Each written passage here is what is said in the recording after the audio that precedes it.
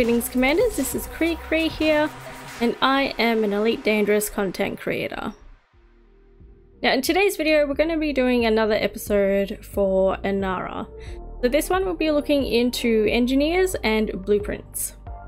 I have to say that INARA is the best in terms of looking at engineers and blueprints in comparison to any other website there is out there. Now as you can see here in engineers, it shows you all of the engineers that are available for ship modules. It also shows you which one you need to unlock in order to gain access to other engineers as well. It also shows you the name of the engineer, the place that they are at, as well as the system, obviously, and the things that they can engineer, including the grade that they can go up to. Grade 5 being the highest grade that is available. And if you're interested in Odyssey engineering, then this is where personal equipment is, so you can see the engineers for these particular ones. So it does work slightly different, but I'll get into how the personal equipment engineers differ from the ship modules. Back at the ship modules, what I'll use as an example is 𝗕𝗬𝗧𝗘𝗗. She's by far the easiest engineer to unlock. Probably the thing that she can engineer for is probably the one thing that a lot of beginner commanders want to get into, which is expanding their jump range. So having her be able to do grade 5 frame shift drive engineering is super handy. So we'll have a look at her. So as you can see here on this page, you can see the image of her, the location, distance from your current location, and what level of grade access that you have. It also tells you how you're able to discover this engineer, what the meeting requirements are, unlocking requirements, and how you're able to gain reputation with this particular engineer. Another thing that I find handy on this particular part of the page, because of the unlocking requirements needing 1 unit of meta alloys, you can actually click on the meta alloys and it comes up with the commodity. So it shows you the closest place that you can go to actually buy it.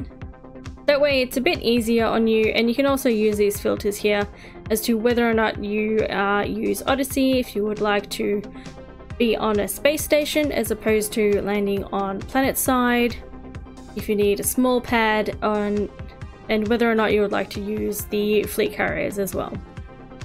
Now as you can see here that on the blueprints and upgrades side of things, you can see exactly what she is able to do, and using these nuts here you can see what grade they go up to. So detail surface scanner is grade 3, frame shift drive grade 5, etc. Now before we get into the actual particular blueprint that you might be interested in, there is a button down here that is find nearest material trader. So this is super handy when you need to get more materials that you are struggling to find, or maybe they're a rare type and you just have a lot of a particular type, but you need to trade with a material trader to try and get what is required for the engineering. Now before we get into how that works, what we'll do is that we'll have a look at the increased range grade 5 frame shift drive engineering with 𝗕𝗬𝗧𝗘𝗗𝗧. So now as you can see here, it shows you exactly what the modifier does to your ship at grade 1, 2, 3, 4, and 5. It tells you the crafting cost, and if you connect your Frontier account to your INARA account, then you'll be able to see how many of what particular material that you have, so that way you can know exactly how many times it can be crafted. It also comes up with a list here of which engineers require atypical distributed wake echoes. Super handy.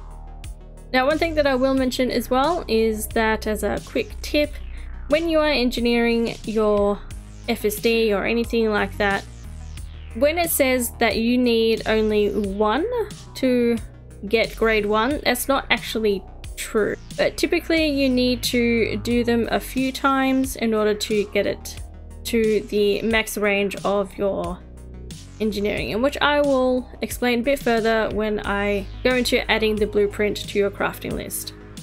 Now when you scroll down here a bit, you'll be able to see possible experimental effects.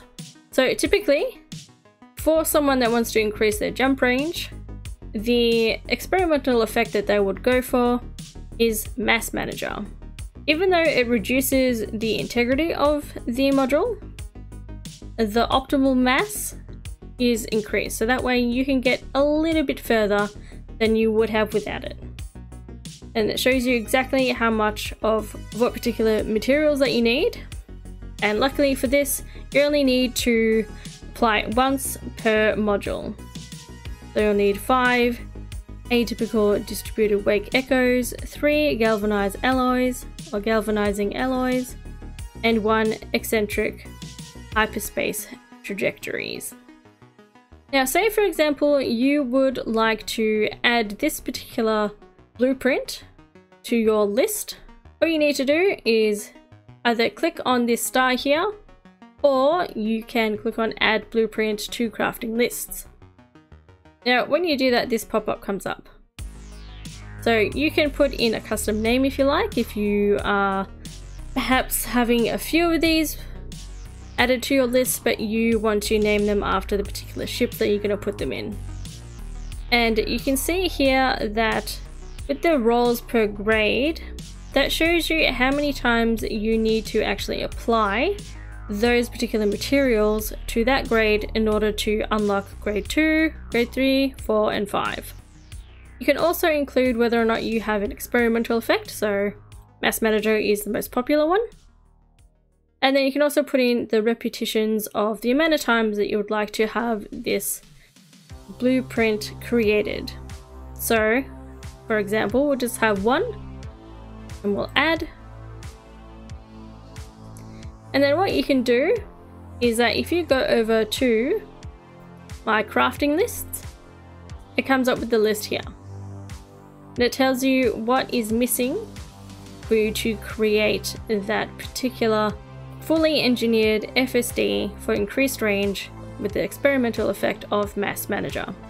Now, if you wanted to see exactly what is needed for this particular blueprint, you go back and then go to view my missing components.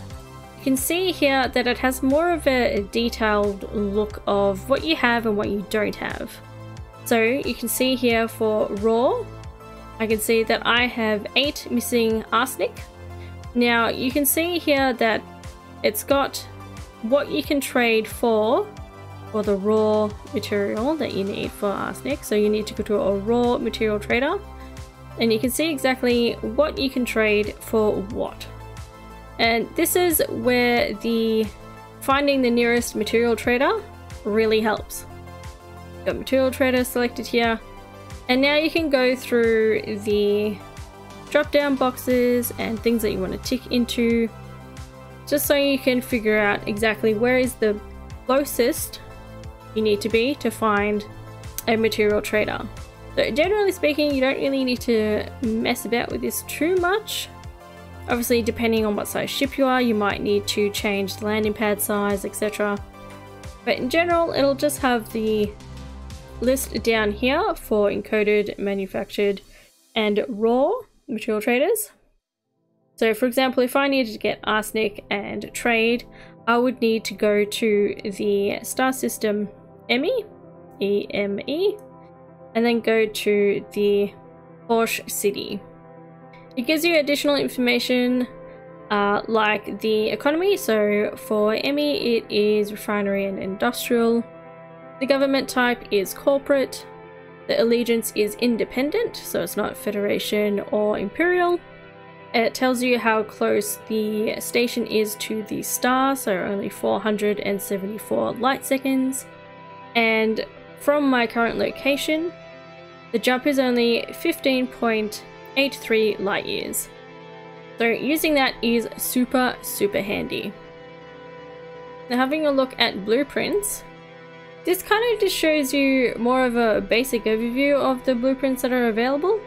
So this is obviously still for engineering, but if you're not looking at a particular engineer in order to do it, just looking at just what you can engineer for and things like that, then you can go here. It has the list for the hardpoints, utility mounts, optional internal, core internal, the armor, as well as personal equipment for those of you that use Odyssey. And say for example you are getting into taking down some Thargoids, you want to get a long range beam laser. So it comes to this page. Now in the blueprints, when you go to personal equipment, there's 2 lots of engineering you need to do with your suits and your weapons.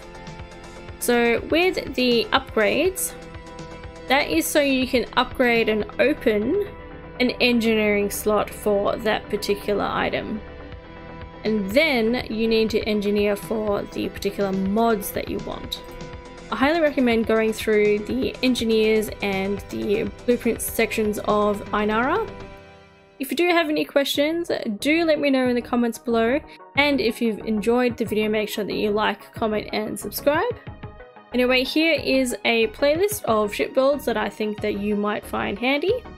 Anyway, I'll see you over there, Commander. Fly safe.